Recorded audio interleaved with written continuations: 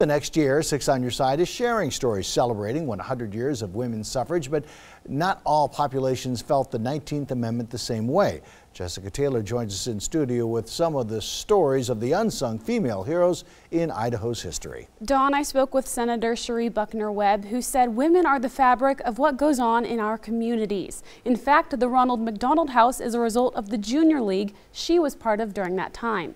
She also spoke with me about the women of color who've come before her and contributed to the community activism, children's activism, and much more in our state's history.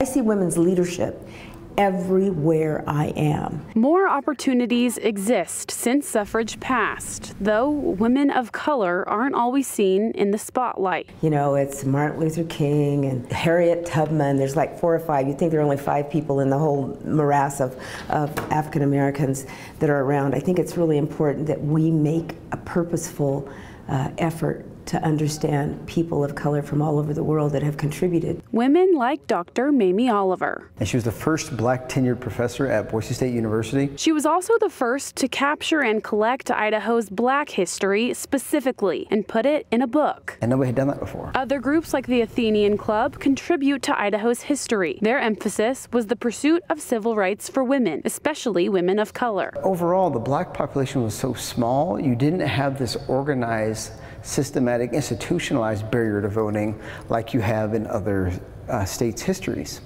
You do have issues of other minorities being systemically kind of left out of the foray, where it be like reservation life, or there be a language issue. Cherie's son runs the Idaho Black History Museum. Their family has been in Idaho since 1905, collecting the narratives and anecdotes from communities they grew with since. We were able to contact other people, get their photos, get their information, get their stories, collaborate it with other people, and brought it all together. Suffrage continues to be a big success for women, and Buckner-Webb says it's important to never be complacent and use the history to propel all women forward. Our road, our journey has been one of some trials, but it's been one of triumph too.